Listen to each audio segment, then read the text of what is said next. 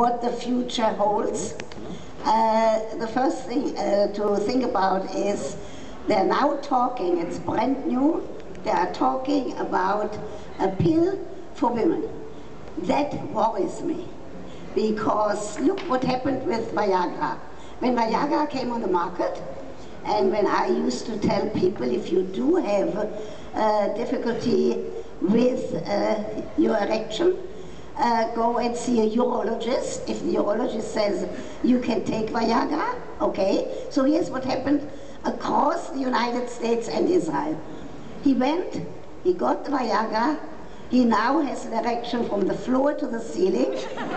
He comes home, he tells, oh, he's at home, and he says to his wife, hop into bed. Because number one, he thinks that that's the last erection of his life. And what happens is that if he forgot her birthday, if he forgot, in the United States particularly, if there is a sports event on television, he might not have talked to her for 3 days. And all of you women know what that wife told him what to do with that erection. So the point is that the relationship has to be established and has to be a good one.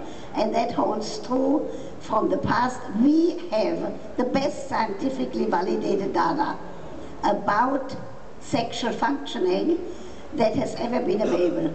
We have had Kinsey with tremendous questionnaire survey about the knowledge, attitude and practice of the American male and the American female.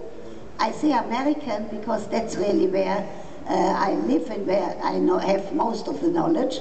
Some of you, especially researchers, should now do a duplication of that Kinsey report, because the Kinsey report is 50 years old, it's too old. After Kinsey came Masters and Johnson.